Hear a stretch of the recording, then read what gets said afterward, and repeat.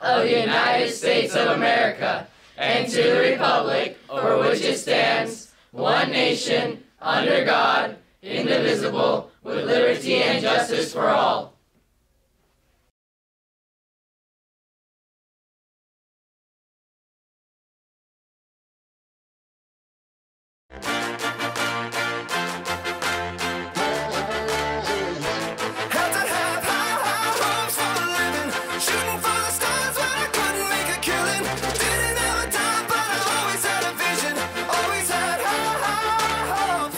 Good morning, Cougars. Welcome to SCTV News for Wednesday, September 21st. I'm Aiden Tomasulo. And I'm Jeffrey Roth. Today is a big day for the Steel Canyon clubs. We have an extended lunch period today, so Cougars can visit the upper field and participate in Club Rush.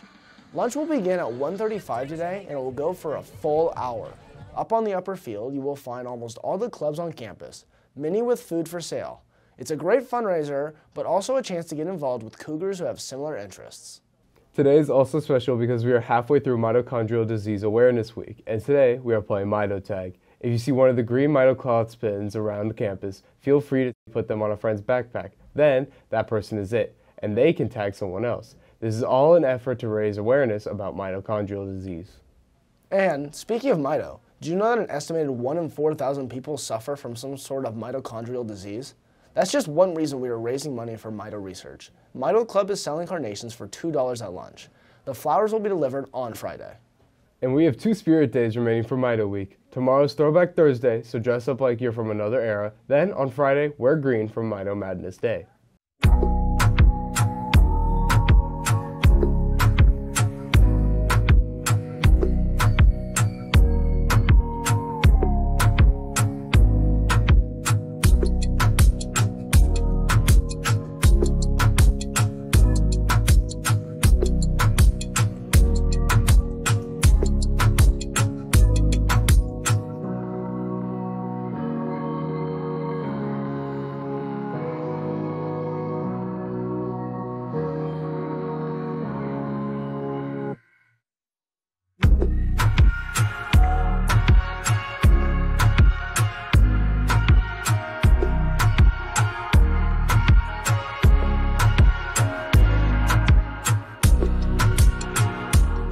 You've probably seen those election posters around campus. If you're not sure what they're for, there's a good reason why they're up this week. You'll be voting this Friday for your representatives, and election organizers say your vote is important.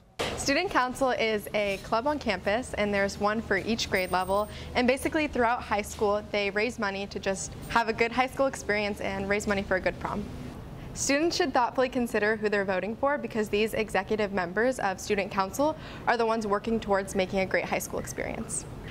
So on Friday from 8:30 to 12, voting will be open and students will get a link sent to their email, and they just open up the 5-star link and get to vote for one person from each category.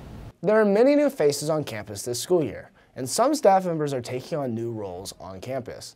SCTV News is planning on introducing you all to the new faculty and staff here at Steele. Ms. Filson, I teach English grades 9 and 11.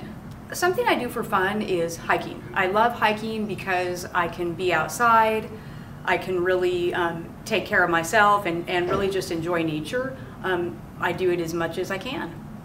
Every Wednesday, SCTV partners with the special education teachers and students in room D110 for a weekly weather report. Here's what to expect for the rest of the week.